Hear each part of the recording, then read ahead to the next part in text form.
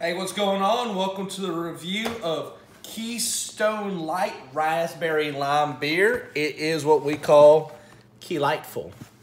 Is it a new beer or am I late to the party? I really don't know. It's the first time I've ever seen it. I was digging the dog with the shades, the Keystone Mountains or the Coors Mountains with a pretty awesome shirt.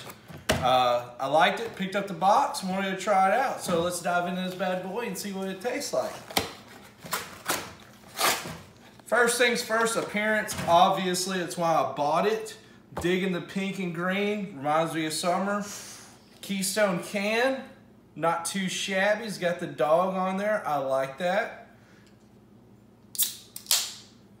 It sounds like a beer whenever you open it. First things first, you're getting a whiff of raspberry. I mean, it hits you right in the nose. So let's give it a pourability. Let's see what it looks like in the glass.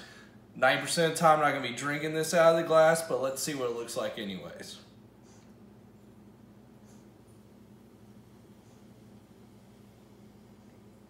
Not quite what I was expecting. If you looked at this, it looks like a regular old beer.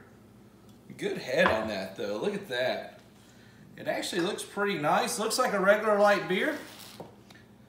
But, like I said, the first thing you notice is the smell.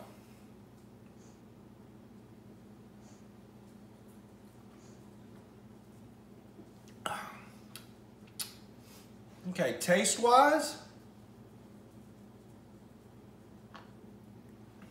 I could hammer some of these back, especially on the river. I